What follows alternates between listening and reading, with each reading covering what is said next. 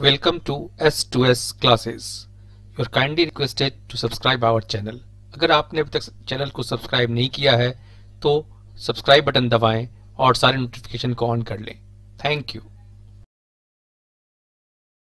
Talking about different types of functional groups and their compounds, it's time for us to learn about the nomenclature of these compounds. Organic chemistry deals with millions of compounds.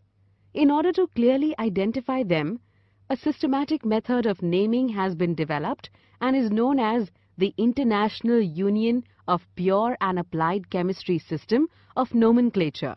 By following rules of Iupac, one can easily name the various organic compounds. Let us discuss these rules. In the nomenclature of saturated hydrocarbons, the given rules are followed. Select the longest continuous chain of carbon atoms in the molecule. The compound is named as a derivative of this alkane. Number the carbon atoms in the parent chain starting from the end, which gives lowest possible number to the branched carbon atoms.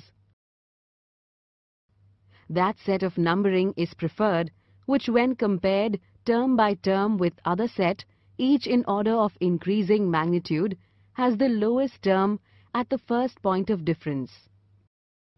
For example, the set of numbering 2, 7, 8 is preferred over the set 3, 4, 9 since 2 comes before 3. The correct name is 278, trimethyl decane, and not 349, trimethyl decane. If the two substituents are found in equivalent positions, the lower number is given to the one coming first in the alphabetical listing.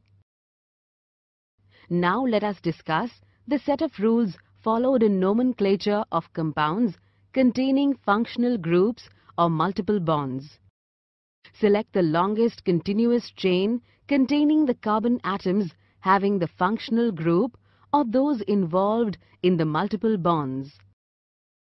The numbering of atoms in the parent chain is done in such a way that the carbon atom bearing the functional group or those carrying the multiple bonds gets the lowest possible number. While writing the name of alkene, double bond, or alkyne, triple bond, the primary suffix "ane" of the corresponding alkane is replaced by "ene" or "eine" respectively.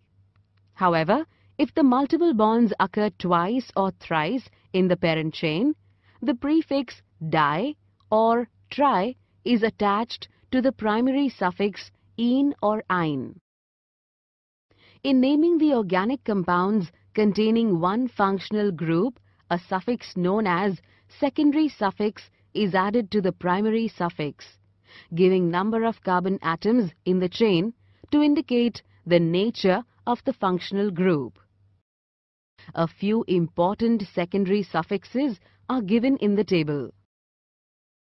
When an organic compound contains two or more functional groups, one group is called the principal functional group while the others are called the secondary functional groups and are treated as substituents. The order of preference for principal group is as given. When the functional groups act as substituents, they are named as per the given table. For Iupac nomenclature of substituted benzene compounds, the substituent is placed as prefix to the word benzene as shown in the given examples.